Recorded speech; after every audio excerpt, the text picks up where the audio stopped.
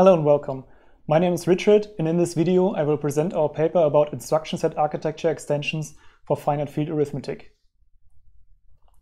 We investigate the impact of small accelerators, and in this work we examined an instruction set extension for finite field arithmetic. To benchmark such an extension, we applied it to lattice space cryptography.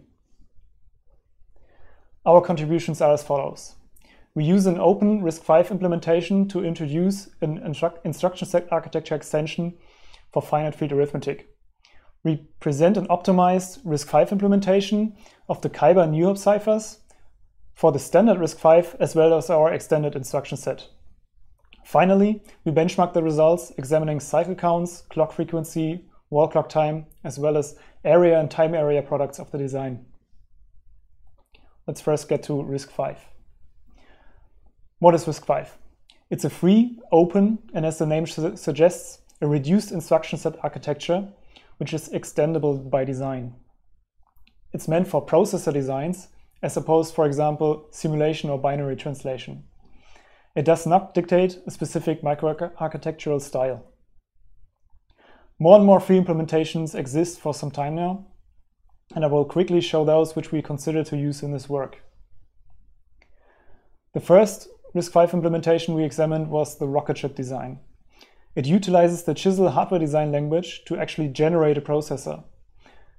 It is quite configurable and offers an extension interface called the Rocket Custom Coprocessor Interface, as shown on the right. If a coprocessor is included in the design, it simply responds to a chosen opcode. The disadvantage here is that the coprocessor resides outside of the pipeline, and this may lead to pipeline stalls when, for example, the coprocessor requires multiple cycles. The Pico RV32 implementation by Claire Wolf is a very size-optimized implementation, and it offers a quite similar interface. If an instruction can't be decoded by the processor, it is simply offered to a bus that contains all the coprocessors. The coprocessors then decode and execute the instruction, returning an optional result register. The RISC-V multiplication instruction is actually implemented via this interface in the Pico RV processor. But for this work, we opted for the VexRISC-V implementations by Charles Papin. We chose VexRISC-V for its flexibility, which stems from a software-oriented, plugin-based approach for design. The design doesn't have any coprocessor. Instead, the design consists of a set of plugins which extend the stages with logic. Each plugin has access to any stage register, which enables highly adaptable designs with very few redundancies. The flexibility of VexRISC-V stems from its language, Spinal HDL. Spinal HDL is a very similar language to the aforementioned Chisel language. Spinal HDL is actually technically a software framework for the Scala programming language that serves as a hardware description language. It's quite important to note that Spinal HDL does not follow a high-level synthesis approach. The framework simply introduces powerful tools to describe hardware, and it's at its core not that different from common design languages. Scala lends itself well to designing a domain-specific language, for example, due to the optional infix notation or the flexible function naming scheme, which seamlessly enables introduction of new operators, as shown below. The biggest difference to Verilog or VHDL are the powerful elaboration tools. Instead of simple loops or conditionals, we can parameterize and elaborate with any Scala mechanism. The example on the right shows a carrierless multiplier, which utilizes a simple map and reduce expression, which will automatically result in a balanced tree for the accumulations of the multiplier. The workflow for Spinal HDL is interoperable with existing hardware design languages. Spinal HDL will simply produce a generator for Verilog or VHDL, and the result can then simply be synthesized as usual. Using the sources produced by Spinal HDL in other language sources is very straightforward, as Spinal HDL will preserve all signal names used in the language. Integrating existing legacy sources is just as easy, as external hardware modules can be instantiated by Spinal HDL.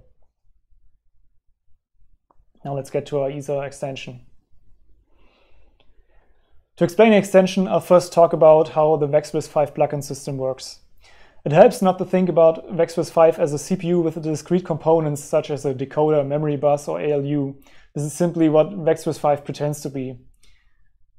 RISC-V is actually more a flexible and extendable pipeline, and the CPU is simply an emergent property of all the interworking plugins. The basic elements of such a pipeline are the stages, stageables, and plugins. A plugin will simply generate additional logic inside of a stage. And the logic then uses and produces stageables, which can be any piece of data you may want to pass around in a pipeline. The pipeline generator will then automatically route the produced data to all the consuming plugins. And if the data is required in the next stage, it will automatically be routed through registers. Let's go through a quick example. First, we define the stageables, which can be of any desired type. Then we plug in a piece of logic into the stage A. And for every piece of logic we plug into it, usually the logic produces some values which can be used by other plugins. And when these outputs are used within the same stage by another plugin, the signals are simply routed through the appropriate input. When, however, the outputs are used in another stage, the signals will automatically be routed through other registers. Shown here is an overview of the plugins that make up the CPU. The instruction bus plugin will fetch and inject an instruction. The decoder will then set initial values to some stageables depending on the instruction. The register file will then load and inject the register values referenced by the instruction. The source plugin and integer ALU plugin produce the arithmetic results. And in the final stage, the register file will store the result. Note that the multiplication plugin will split the multiplication into 4 16-bit multiplications, which are then assembled in the later stages. This is a great example of a plugin which uses multiple stages to produce a result. Now let's take a look at the extension we defined for the finite field arithmetic. Shown in the table above is the instruction format of the 4 arithmetic instruction: an addition, a subtraction, a multiplication, and a separate reduction instruction. Note that all instructions include a reduction. The separate reduction instruction simply serves as a normal reduction without any arithmetic, for example, to reduce sampled polynomials. In its simplest variant, the extension simply reduces the instruction result by a fixed modulus. A second variant can reduce the result with a set of fixed moduli chosen by an index. And the last variant is actually completely flexible, with the modulus set by an internal register that contains the modulus and a pre-computed value. In future versions, such an internal register could also be designed to use a control and status register instead of specialized instructions to access these internal registers. Shown here is the hardware design with its 3 stages. For ease of use, we opted for the Barrett reduction. This avoids a conversion that, for example, the Montgomery reduction would require. And since we have access to any internal register, we can reuse the ALU and the multiplication plugins. In the second and third stage, the extension the result is reduced. Note that the reduction uses fixed constants, which means that we can make use of small Hamming weights, substantially reducing the cost of small multipliers. The flexible variant, in turn, simply feeds values from registers instead of constants. To benchmark the design, we need a complete system. As RISC-V is just the core, and so we loosely base our design on the Murex example of the RISC-V project, which is a complete system on a chip. Our design goal was to mimic an ARM Cortex-M3, so we extended the Murex example with a full multi-master bus, so that the core can simultaneously fetch code and data. To mimic a separate flash memory for the code, we also separated our memory into 2 distinct blocks and linked all the executables accordingly to split the code and data sections. Now, to assess the impact of the instruction set extension, we evaluated various design variants on the Xilinx Artix and Lattice-Semi ICE40 FPGA platforms. Included here in the table is a reference platform, an extension with a single fixed modulus, an extension with 4 fixed moduli, a flexible extension, as well as variants without a general purpose multiplier. The extensions introduce a fairly small overhead, with the flexible variants requiring the most. The variants without a general purpose multiplier are especially interesting, as they significantly reduce the size of the design. Shown here are the results as presented in the paper, but we do have an update. Later analysis showed that the memory bus was the longest part of the design. And introducing a buffer for the bus adds 1 cycle of latency for memory operations, but significantly raises the maximum frequency. It also shows that the first reduction stage of our extension is the longest path of the processor. Here, the simple custom variants profit significantly from the simplified multiplications with constants that don't require any DSPs. Now let's have a look at lattice-based cryptography on RISC-V.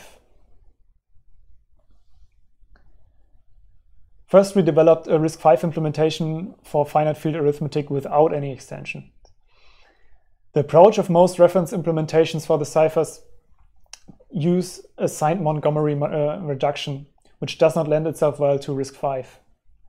RISC-V does not include a sign extension instruction, so we need to use 2 shifts to sign extend a result. While one of the shifts can be avoided by shifting the multiplication constants, it's still quite cumbersome. So we opted for a Barrett reduction, which is a much better fit for the platform.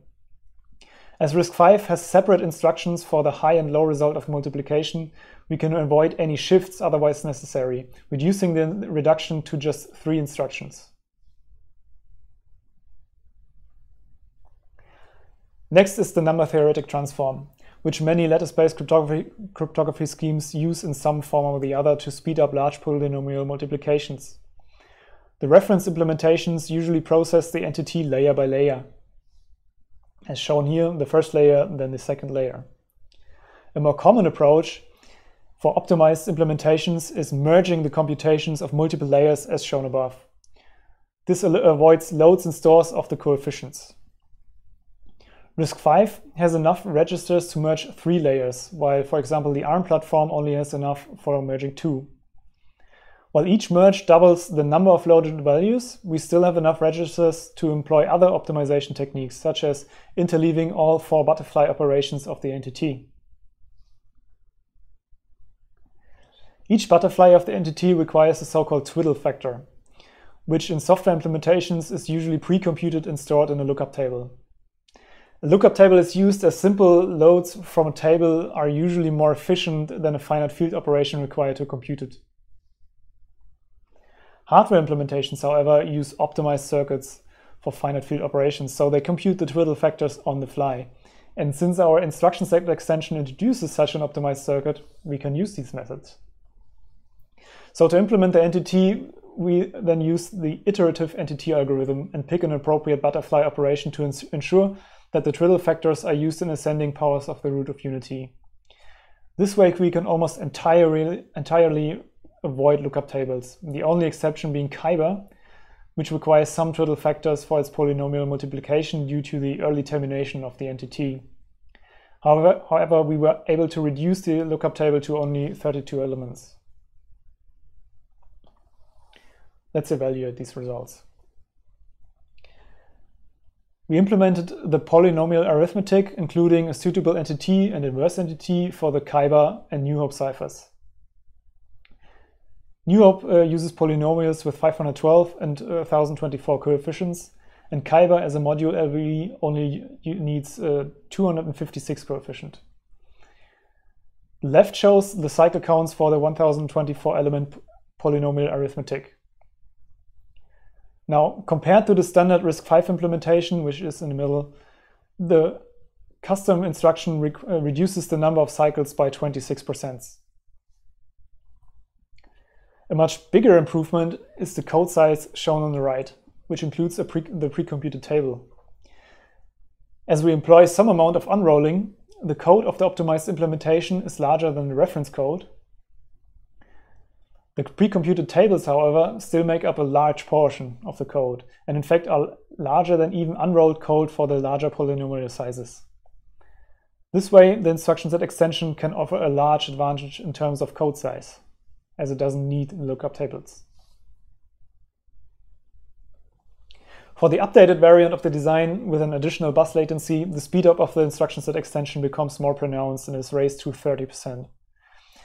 As the instruction set extension completely avoids the additional latency introduced to the load instructions, which is used for loading twiddle factors, its advantage becomes more pronounced. When we examine the whole scheme, the speedup is not as pronounced. The culprit here is the hash function used for the random sampling of the polynomials. The effect is of course also present in other implementations, for example for the ARM platform, and the benchmarks usually remove the influence of the hash function. And when we remove the cycle spent hashing, the speedup translates reasonably well to 13%. And once again, our newer memory architecture introduces further speedups due to the missing lookup tables.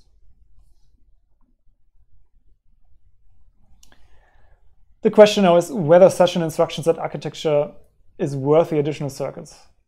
To that end, we examine a time area product of the design. Sadly, this is somewhat complicated, as we don't have an adequate area translation for DSPs and RAM blocks. To estimate the time area product, we synthesized the design without any DSPs. And this, of course, significantly lengthens the longest path in the pipeline with large impact on internal multipliers. Note that the custom instruction could significantly shrink the required memory, which could shift the time area product even further. Sadly, we can't emulate this result. The comparison shows, however, that designs without general purpose multiplier are particularly interesting. Once again, introducing an additional memory latency raises the maximum frequency, but greatly exacerbates the influence of the reduction stage. The variants without a general purpose multiplier, however, still stay the most attractive variants, and the fixed variants remain still quite fast, as they use simplified multiplications with constants. To conclude, we presented an instruction set extension for arithmetic with finite fields and demonstrated its impact on lattice-based cryptography. We showed that such an extension can have a significant performance benefit, both in terms of cycle counts and word clock speed, but especially code size. The results require some further analysis in a context beyond FPGAs, for example in an ASIC. But the results are already quite promising, particularly for small architectures. If you want to experiment with the RISC-V platform presented here, I polished it a bit in my free time and published it under the show URL. The platform targets several FPGAs, and if you don't have an FPGA at hand, it even includes a cycle-accurate simulator that enables you to even debug your code with GDB. And with that, I thank you for your time.